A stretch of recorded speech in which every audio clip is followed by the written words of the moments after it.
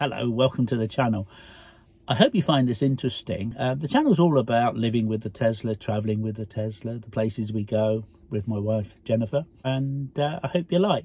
I thought I'd take a look today at the range of the vehicle and range reduction, range degradation. It was a comment from one of the viewers not so long ago. When the car was fully charged, he noticed I was at 257 and he wondered what the range was when I first had the car.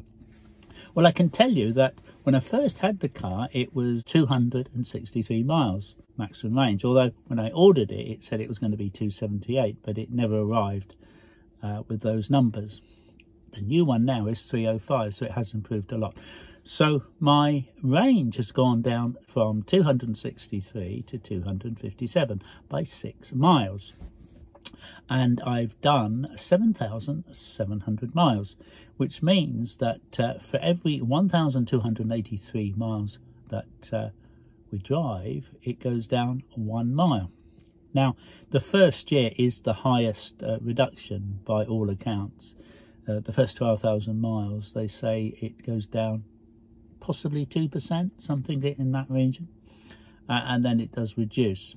But then I thought, well, based on that calculation, 1,283 miles, losing 1 mile of range, in 100,000 miles, if it was the same, but hopefully it's not going to be, I would lose 77 miles. So based on my original 263 miles, I would then have a range of 186 miles on the Tesla Model 3 LFP standard range. Now, considering that would be if it had done 100,000 miles, I really don't think it is going to reduce that amount because I think it's going to taper off, because most things I've read about the Tesla Model 3 seem to come true from other bloggers, YouTubers, whether in the US, Australia or the UK. So I'm hoping, fingers crossed, that that's going to play out. I'm more than happy with 257 at the moment. We do road trips occasionally, but a lot of the time the car's just stood in the garage and not doing very much, or the occasional blog from me here on YouTube. I paid £42,090 for the car last September. I ordered it in July and it took 2 months to arrive. Now if you order one, it will take a lot longer than that, but the same car will cost £49,590. That's an extra £7,500. I thought a £42,000 car was pretty expensive, but £49,590. They have increased the range to 305 miles over the 263, so that's an extra 42.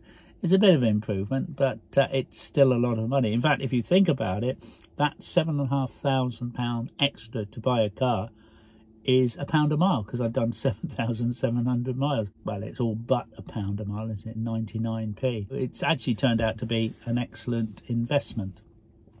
And now, as for charging, I do charge to 100% because it is an LFP battery. The car I thought was going to arrive, and I thought I'd only be able to charge to 80 or 90% unless it was on a road trip.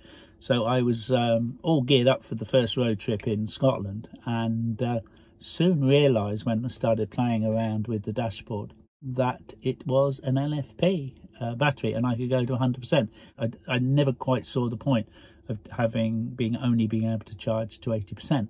Before I bought the Tesla, I thought I could blog and you could actually have a referral link, and then you could use my referral link if you then bought a Tesla. Well, 2 days after the car arrived, they stopped the referral program.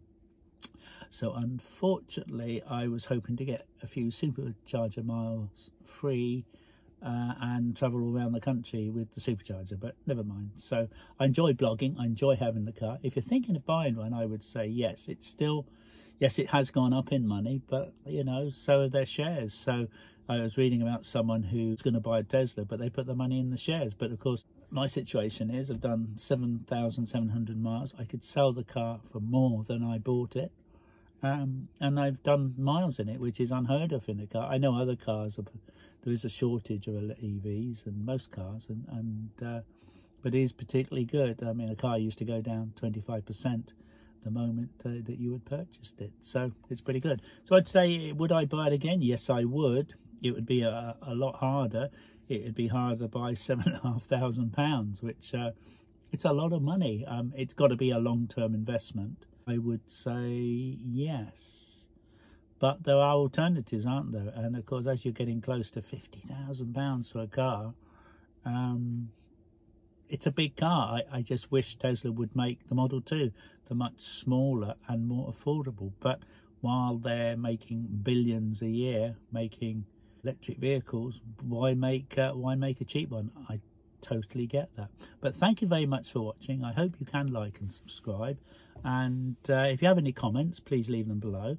And thank you very much. And I hope you don't forget to take your reusable coffee mug wherever you go. Thanks ever so much. Take care. Bye.